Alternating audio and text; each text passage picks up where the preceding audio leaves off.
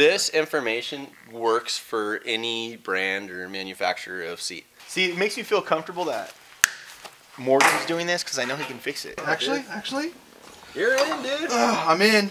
Not comfortably, but I'm in. The inner workings of a suspension seat. Hardcore toy stuff. That might not sound right. It could work.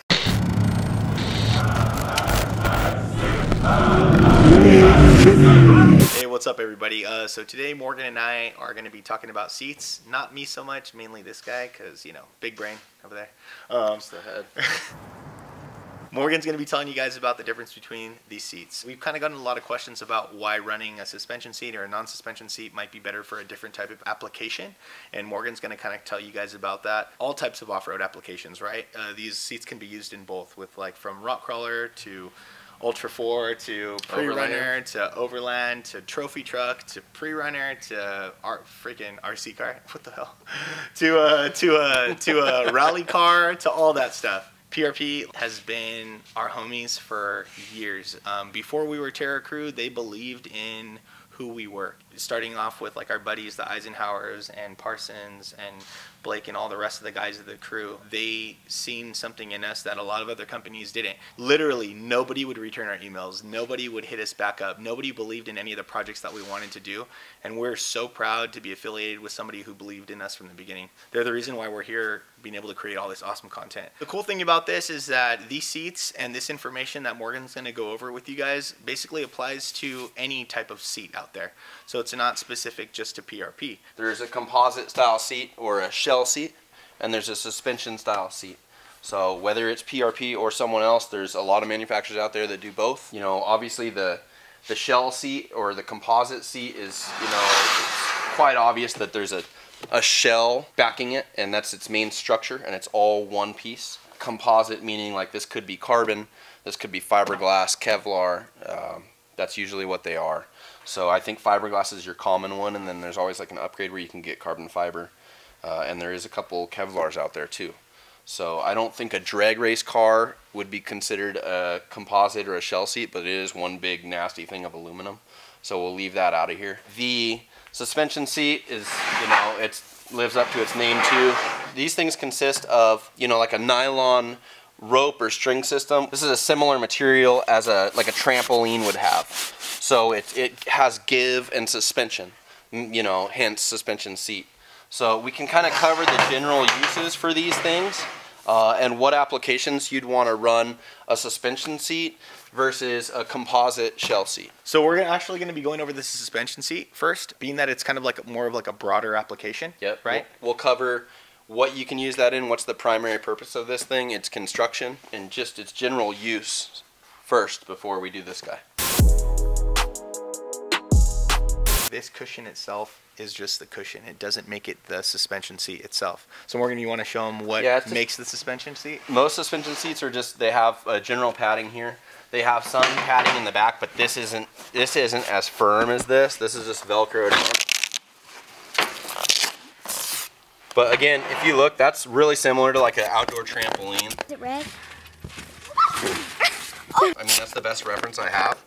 And then, you know, there's a series like of nylon strings in here. I don't know if we can get to them, but everything kind of works as one. Where you can feel that, and you can see there's a system in here. And that's all helping make it a suspension seat. This is all a net that kind of goes through. I think what we can do, why don't we undo this and we'll take this whole thing apart.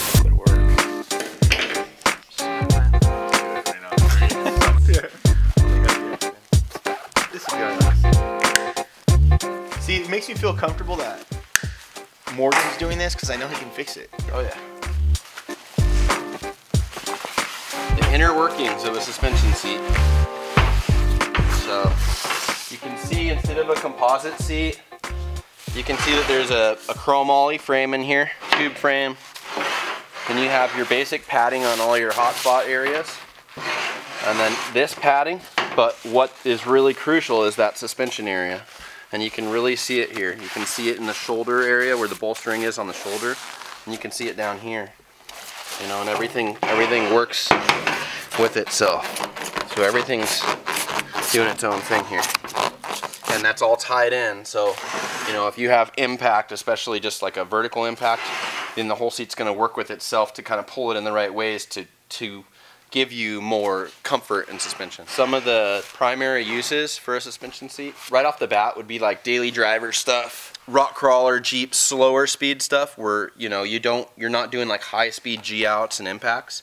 You're not doing a lot of big side loads, anything at race pace. These things are real dialed for daily driver, something you can get in and out of. If you have people that are, you know, different sizes, say you have someone that maybe is a little thicker than someone else, you can still get in that same seat and be comfortable. Composite seat will be very fixed shell, you know, and the comfort level is going to be down a little bit. These are great for in a vehicle where you'd be in and out of it. You're not going to spend a huge amount of time going through rough stuff all the time. What are some other applications you can like? Overland stuff, Jeeps, side-by-sides, those are pretty, you know, optimal situations for having a suspension seat, and especially like in something that doesn't have that much travel, it's gonna give you a little more, you know, support when you hit something hard. And on the financial side, these seats are more affordable, generally with all types of companies. They're great for way more applications than a composite seat.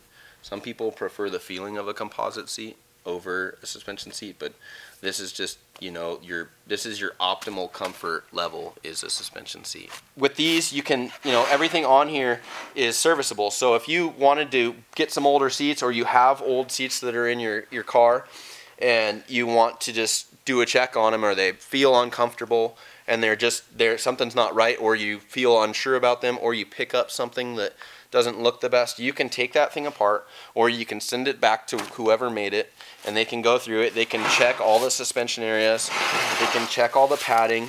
You know, this is your lumbar. They can see if the lumbar is still good. You know, they can refoam the whole thing. This is all just, you know, very generically stuck in here.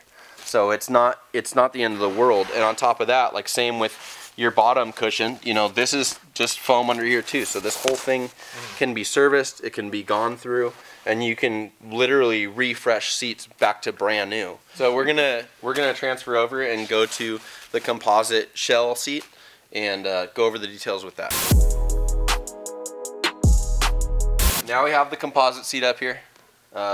You've heard James and I both say shell or composite, but it literally is a shell, right? So this is an alpha seat. It's fiberglass under there, composite fiberglass. So, you know, you can see it's just one big containment. Nothing moves, super rigid, not really heavy. Weight comparison, definitely lighter, but there's not a lot of moving parts like the suspension seat has. It's just a shell containment seat. The bolsters are high. Obviously there's a lot more shoulder bolster, you know, next to your shoulder area. Your hips and your thighs are locked in. These are optimal for high speed, high load, you know, race truck stuff, hardcore toy stuff. That might not sound right. It could work. Stuff that goes fast. Just the more extreme vehicles would want to run something like this where you are contained. When you sit in these things, you don't move much at all. You don't have, you know, an option of sliding around, going up and down. You know, you have a lot of travel usually in vehicles like this, where, you know, the car soaks up things and you feel everything. When you're driving with these, you feel them. You feel the car. You're actually mounted to the vehicle. Yeah, in a sense. There's a lot more feedback where you notice, you know, you can drive the car for what it is, and you don't have that suspension kind of going around. There's different manufacturers. They're all similar in their design as far as their construction. This thing coming apart, I don't need to show you guys anything. There's foam here. This is removable. Same kind of deal then. Yeah, you can see it's like just the shell itself.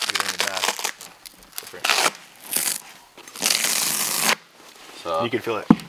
That's straight to the shell. There's no suspension. There's no bungee kind of cord kind of thing, right? Yep. Like no trampoline kind of setup, but you could kind of see how thin it is too. It's no more than a quarter. Yeah. The only difference with the suspension seat is that, you know, as you jump on a trampoline, you know, and say you G out on something and you fully compress the truck or the car and you bottom out. If you're jumping on trampoline and you have, you know, you want to boost someone, you double bounce them. You You know, and it's the same where when you compress the car, if you have suspension in this thing, you're really double compressing and you're accelerating the compression even more instead of just being fixed in part of the vehicle. Just like on a trampoline if you boosted someone. The shell seat is going to provide you just with a raw experience of just the car and the chassis and doing what it needs to do. But mind you, that's for an application that's a high performance vehicle, high travel, capable of race speeds, capable of race pace.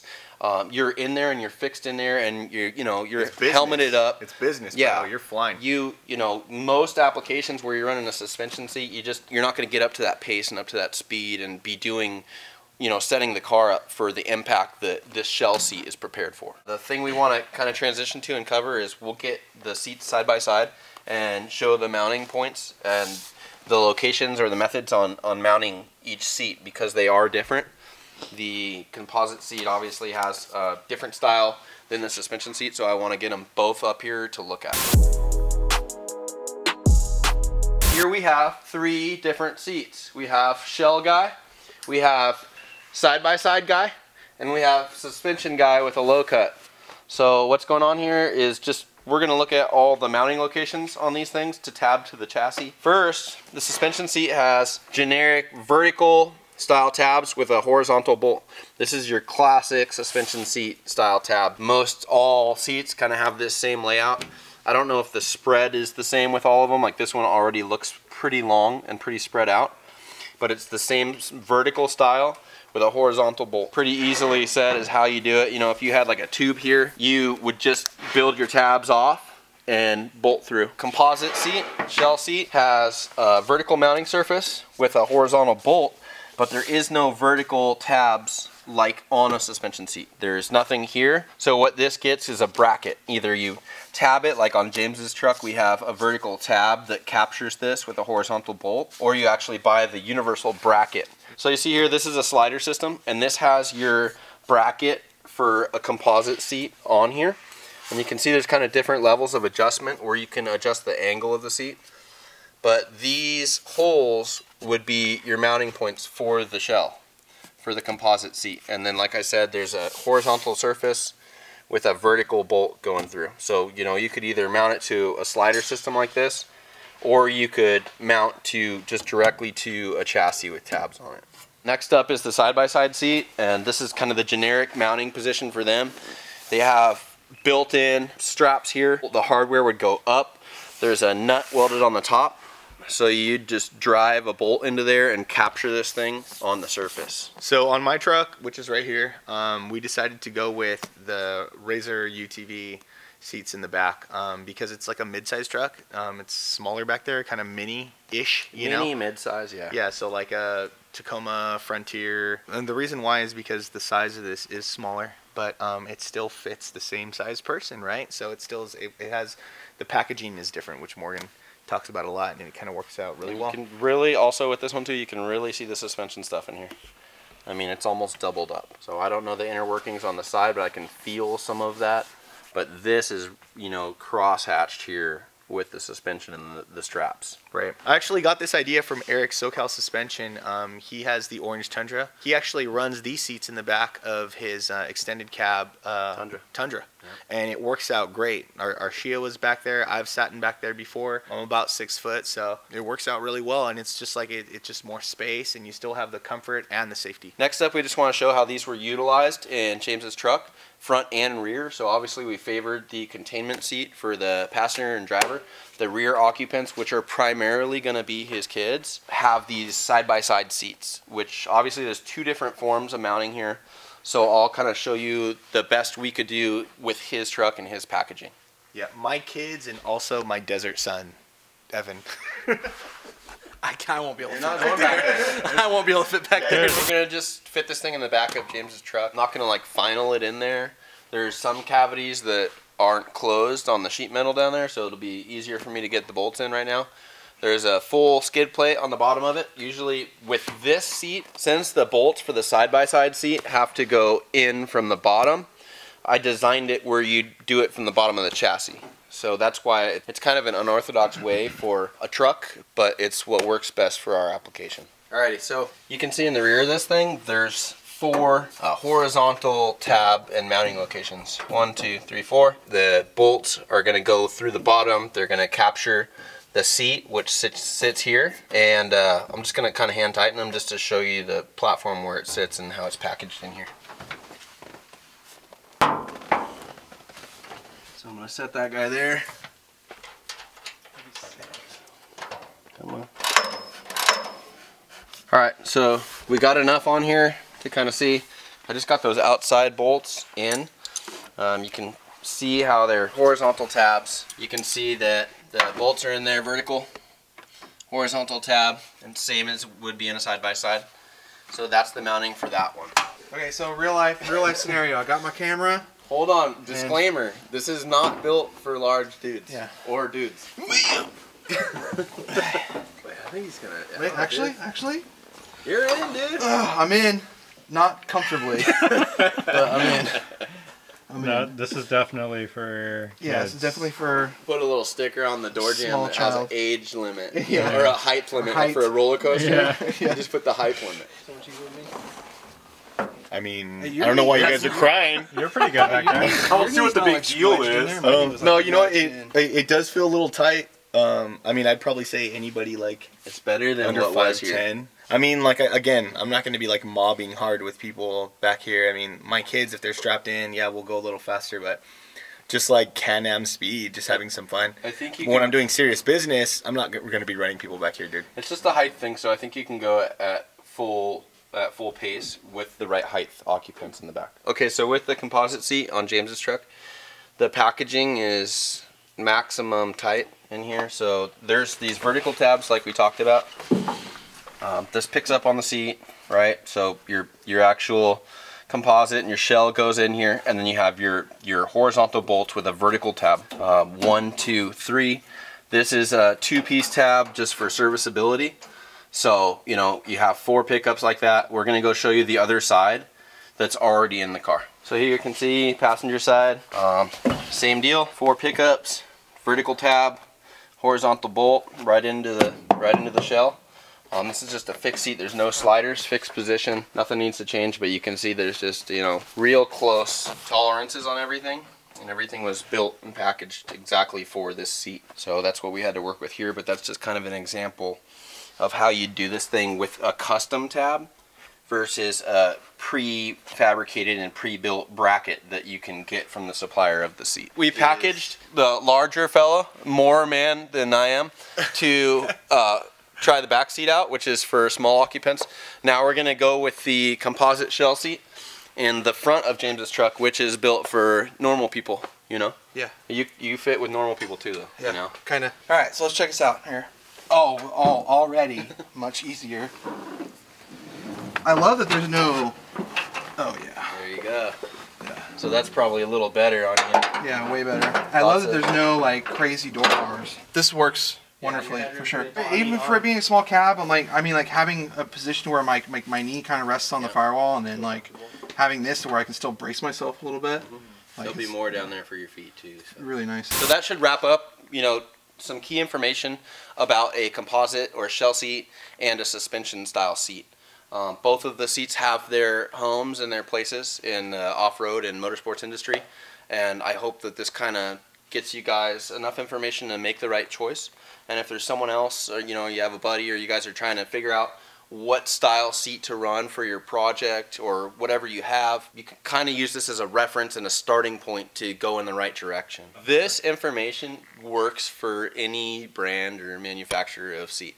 So this is just specific about suspension seat and composite seat. It's not just about PRP or any brand, it's just basic knowledge on the type and style and mechanism of the seat that you're looking for. So I hope you guys like these informational episodes. We're definitely going to be bringing you guys some more in the future. The next episode we're actually going to be doing with Morgan is on harnesses.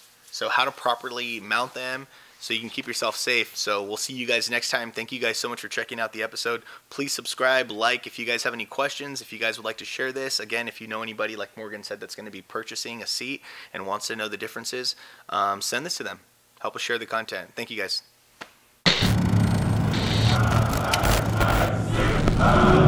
Yeah.